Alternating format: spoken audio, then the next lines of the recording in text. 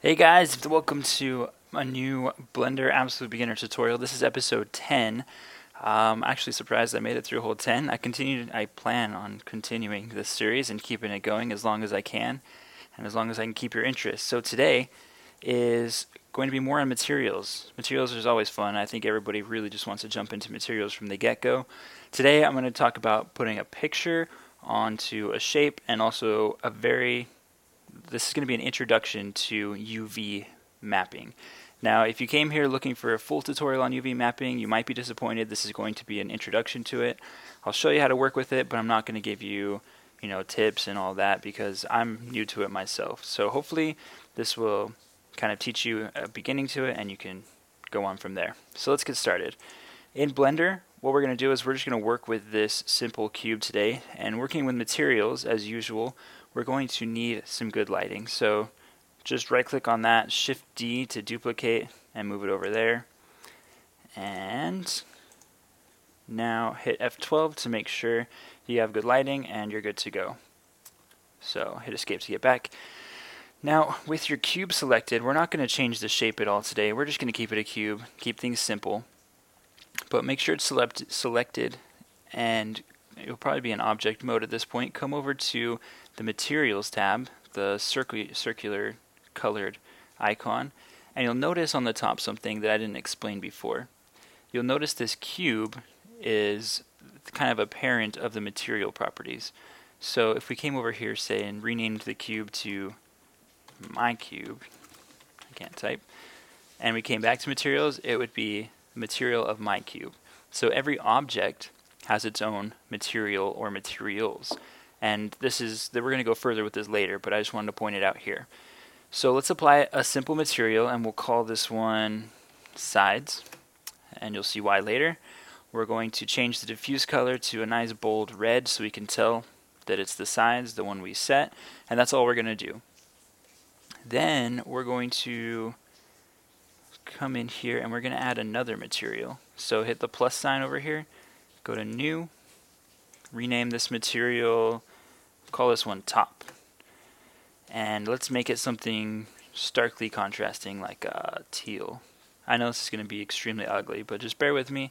It's just so you can tell what's what really easily. So you'll notice if we render this now, it's red. Why is that? We have two materials, one's teal and one's red. Well, the top material is what's applied first, and I think foremost. I'm not sure if you have two materials what it does with the default with the second material, but I know one way to assign it directly. So if you switch to edit mode with tab, go to face select and just select the top. And you'll notice if we select any of these, sides is highlighted up here. So with the top, go top selected, go to top and click assign. And you'll notice it automatically updates it in here. And if we render it now, then it's exactly what we wanted. We have two materials, and notice they're both still under my cube. So my cube has two materials, top and sides.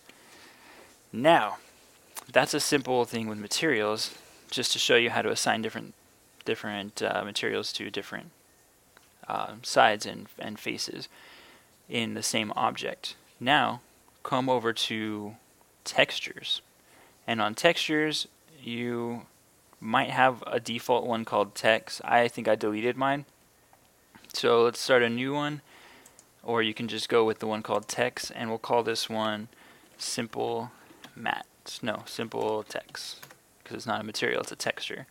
We don't want clouds, we want to go to an image or movie.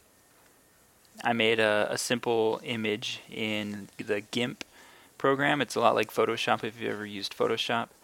So I'm going to open that now, and that's on my desktop. It's called Simple Matte. So go open, and you'll see it's tiled here on the side. It's tiled 3 times.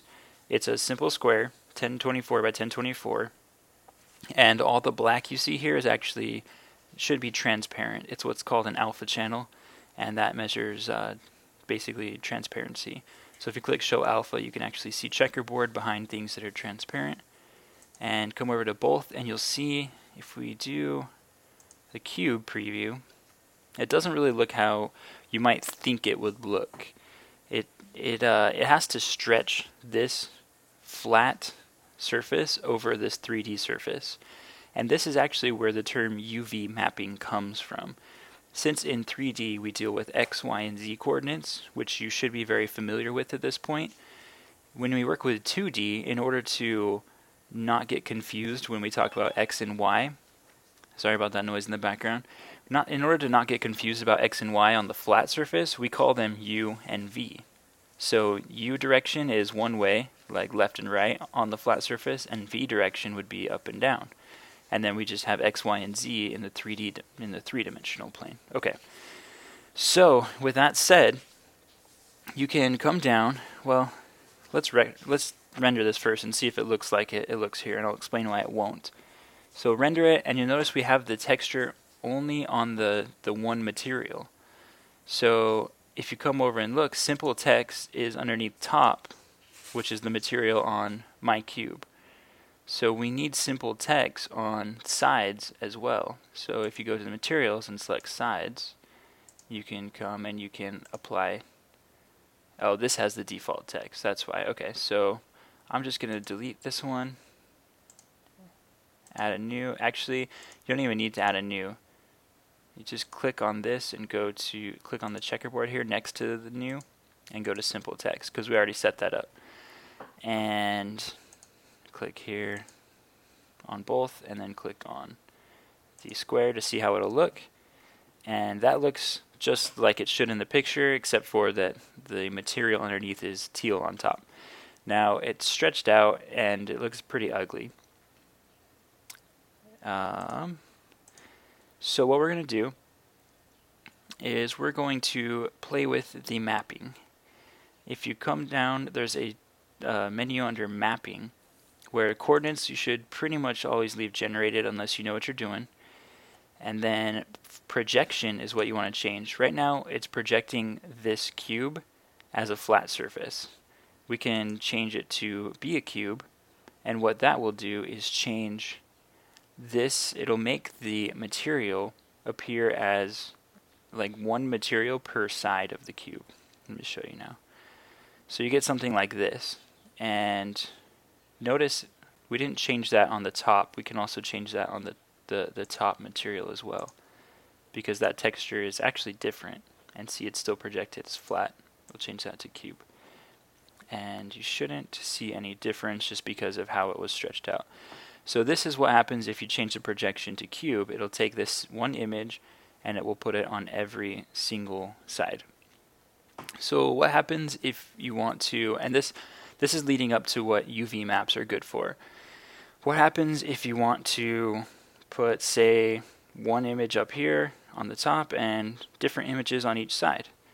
Well, do you have to put a different material on every single side and then put its own texture on every single side?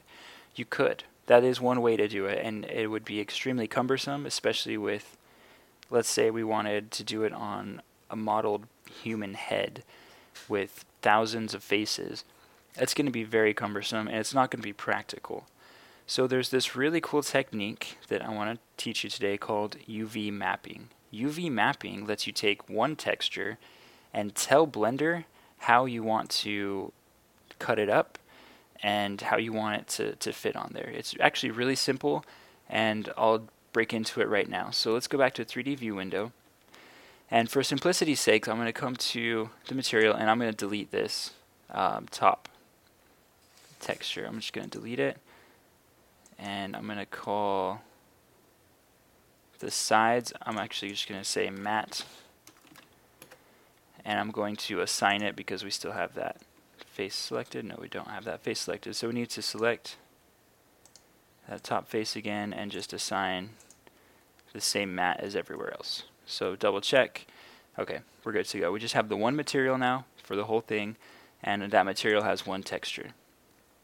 Perfect. We're actually going to delete this simple text too.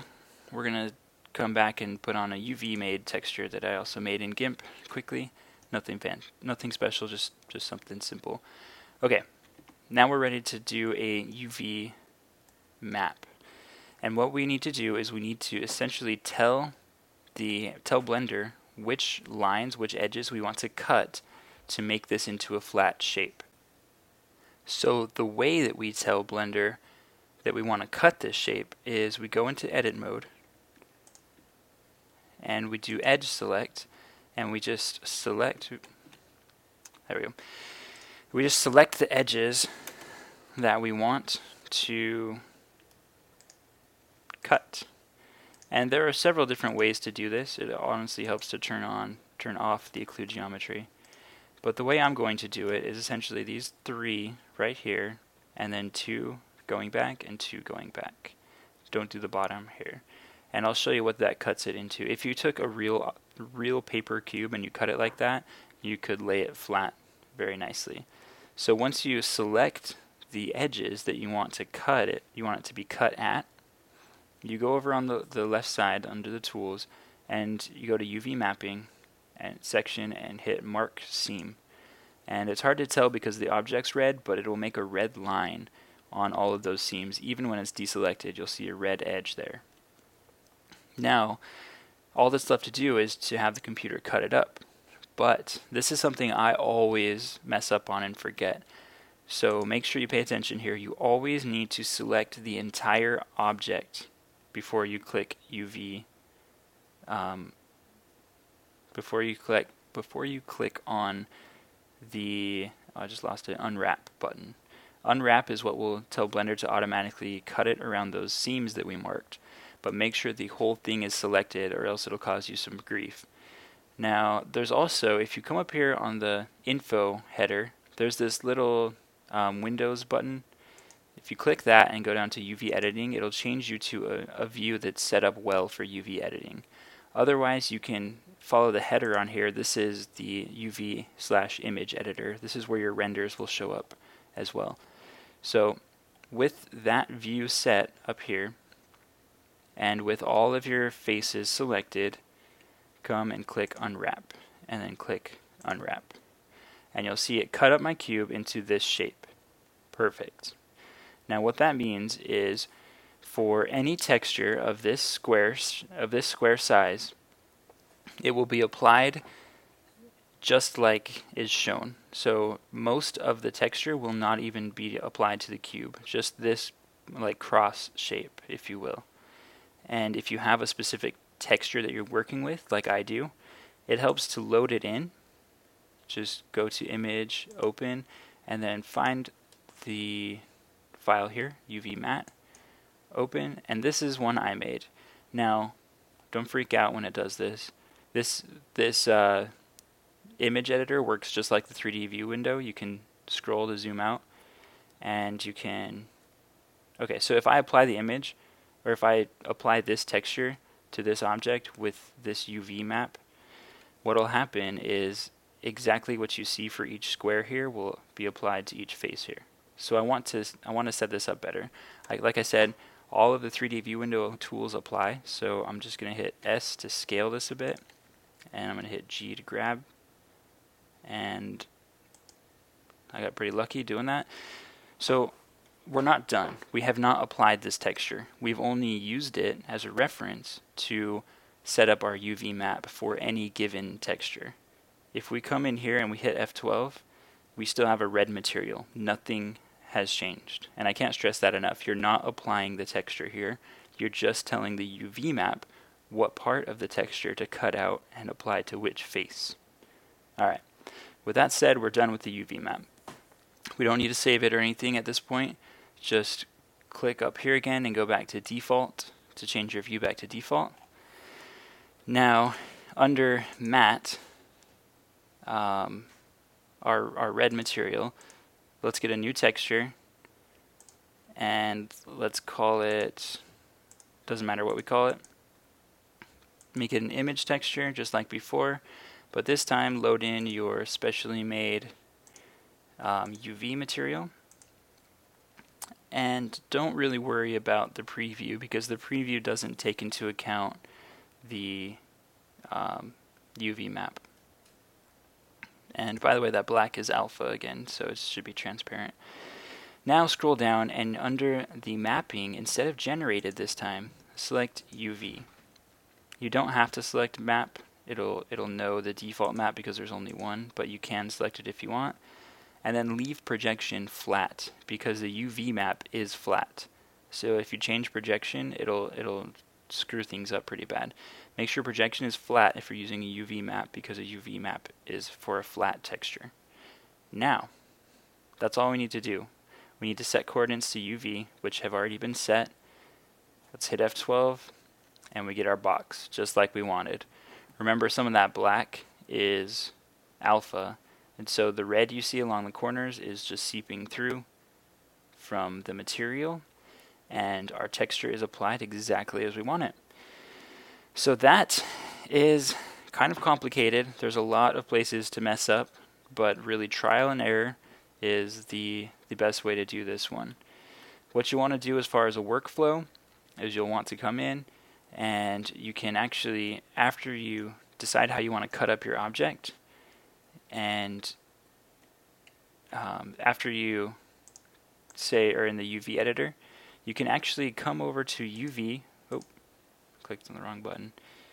You can come over to the UVs menu and you can export the UV layout, and it'll give you a picture file with just the outline of your UV. So you can actually take that picture file and you can make a texture out of it, knowing exactly where the UV is going to pull stuff for its texture.